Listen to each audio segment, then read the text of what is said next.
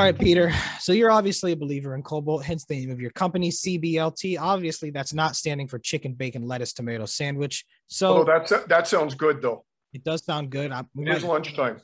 might get one of those after this. But listen, so why care about cobalt at all? Why not just focus on gold? There's lots of other things out there to focus on. Why should anyone, including myself or other investors, care about cobalt? Well, in 2016, I tried to figure out lithium.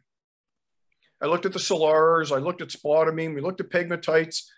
And at that time, I had real trouble finding a lithium property of value. But if you look at lithium and you look at batteries, you instantly find cobalt. You have your cell phone handy? Sure do. Right here. Like I've got a wireless speaker. There's more cobalt than lithium in here. It's called a lithium ion battery, only by a trick of physics. The lithium releases the ion to go from the cathode to the anode and recharge back and forth. But there's more cobalt than lithium in your device. If we are going to greenify the world, we are going to need cobalt. Why do we care about it? Because roughly 70% of the world's cobalt comes from the Congo, the poor, attacked, maligned Congo. Its people have been under attack since Leopold the Butcher showed up 100 and some years ago. But it has roughly $25 trillion of mineral wealth. As a result, there's conflict, supply chain issues, artisanal mining, child mining. And if ever you're feeling really good and you want to feel bad, go find the Amnesty International movie called This Is What We Die For. And it's about child mining, mining by children in the Congo, artisanally. And it's just terrifying and sad. Okay. So we need a better supply chain for cobalt. There is one primary cobalt mine in the world located in Morocco. It produces less than 1% of the world's cobalt. I think last year it produced 0.6% of the world's cobalt. Wow. So cobalt is a byproduct of other minerals. So you have to find an economic deposit and get the cobalt as well. Yeah. These stresses all put pressure on the supply chain for cobalt. Cobalt started the year 2021 at $30,000 a ton. It's currently about $55,000 for 3 months delivery out. So you're looking at roughly a 75% gain, both due to lithium rising and the supply chain issues with cobalt. You want to drive an EV? You need cobalt. You want to have a cell phone? Cobalt. Anything rechargeable, from your weed whacker in your backyard to the tools you use in the basement, all need cobalt. All right. Well, yeah, I guess I never really thought about it that way. And I've looked at this with other minerals, say like copper too. So this is something I guess I'm somewhat familiar with. It's a very similar story, and that the supply is just not there. But I guess the real big difference with cobalt is the supply chains that already exist are terrible. Right. Terrible. I didn't think about the human element at play here, but this is one of the things, not to get too deep on it, but one of the reasons why people knock, I guess, the capitalistic lifestyle, right? Is they say, well, you're taking advantage of these things, not understanding where they come from and the tragedies tied to them.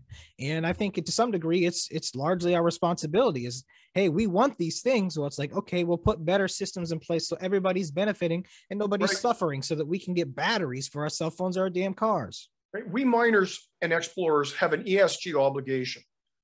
Do social good, do environmental good. I was on an airplane heading down to a producing mine for a due diligence visit.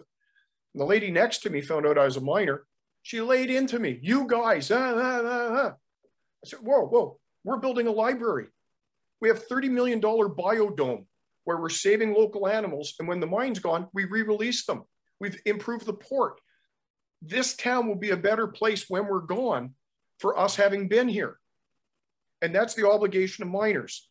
It's like in Canada, first thing you do when you get a new property, contact First Nations.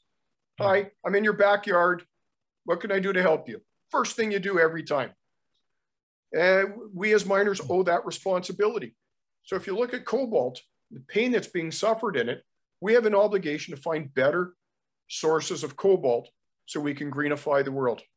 Yeah, you make a very good point there, and Peter, getting down to it, I think a lot of it has to do with the Hollywood version of what people view miners as, because obviously a lot of movies you could say like what's that real big one? Avatar paints it as in coming into an indigenous entire planet, in that case, to get unobtainium. Blood diamonds, right? With Leonardo DiCaprio. Yep. Right? Everybody in mining is a horrible human being.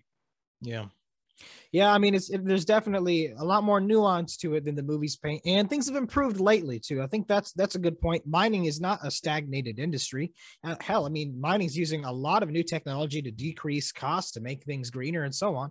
Every day, you got real people really trying to make this a much greener industry. And I think what people need to understand at the backbone of it is it's necessary. It's one of the most necessary industries, especially if we want this EV, this green revolution, this battery revolution. It's going to be one of the most necessary things. We're trying to get rid of petrol for it. So I think it's very important. So Peter, you did a great job walking us through Cobalt. Is there anything else you want to add before we go? If it didn't come out of the ground, and if it didn't have a mummy or a daddy, then it was mined. It was extracted. The railing behind you in the library, the wire rim on your glasses, your laptop, your phone, everything was extracted from the ground. And it's our job to make sure it's done responsibly. Very well said, Peter. Well, thank you again for coming on. Go get yourself a chicken, bacon, lettuce, tomato sandwich after this. I will do the same. And everybody, don't be afraid to get your own. But thank you guys for watching. If you have any questions or comments about Cobalt or anything else CBLT is working with, let us know and we'll happily dive into it. But for now, stay tuned. We'll get you another video and some more news across the wire as soon as it comes in. Peter, take it easy. Thank you, Michael.